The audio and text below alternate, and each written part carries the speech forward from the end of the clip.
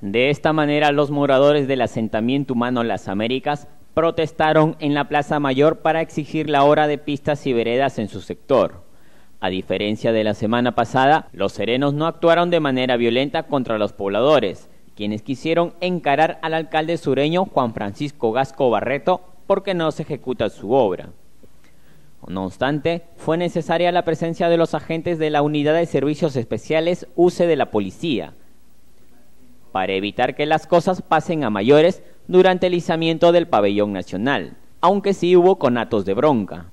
Según el secretario general de Las Américas, Arcaya Oviedo, la municipalidad ha roto todo diálogo con su pueblo. Lo que ha salido diciendo el señor que no lo va a ejecutar nuestra obra, cuando se sabe bien que ya tiene ganada licitación, está con contrato y todo para inicio de ejecución. Mira el abuso que nos están tomando a la población, nos quieren callar, nos tratan como delincuentes, es un derecho que hemos venido a reclamar.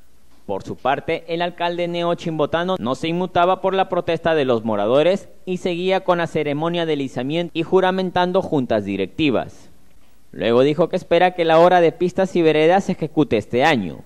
Volvió a decir que la medida de lucha de Las Américas está motivada por intereses políticos. Nosotros estamos abiertos a conversar con ellos, que saquen una cita, pidan una audiencia y nosotros complacidos de explicarles, porque ya le hemos explicado totalmente, está claro el tema. Esta es una motivación de tipo política y económica, porque lo sabemos perfectamente de que el que ganó este